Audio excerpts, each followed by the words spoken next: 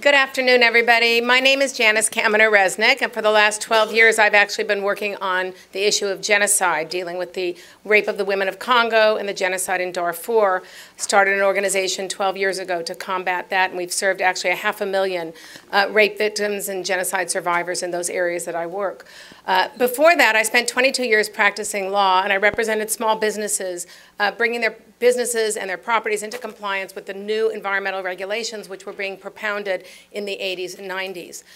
In my spare time before that, or during that period, I raised 3 children to adulthood. They're all in their early 30s, 29-year-old the youngest. And I also was involved with Sheila Kuehl, starting the California Women's Law Center to protect the rights of women and girls.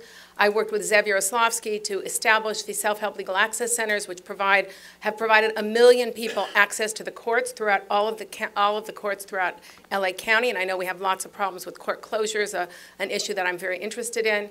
And I also was president of the statewide women's bar, where we advocated for more women to be appointed to the bench and also protected a woman's right to choose.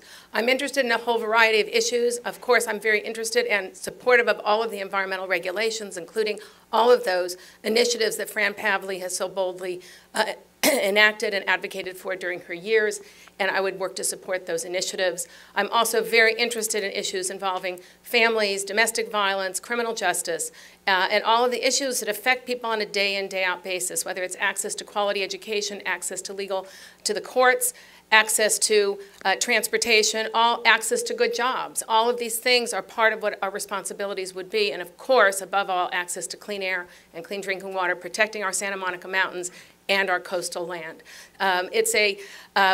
My leadership that I have demonstrated over the last 40 years in the working world has really prepared me to be able to be a great advocate. That's what I am. I'm an advocate, and I am an activist. And I want to bring those skills and those qualities of personality and force of my nature to the people of the 27th Senate District. Thank you.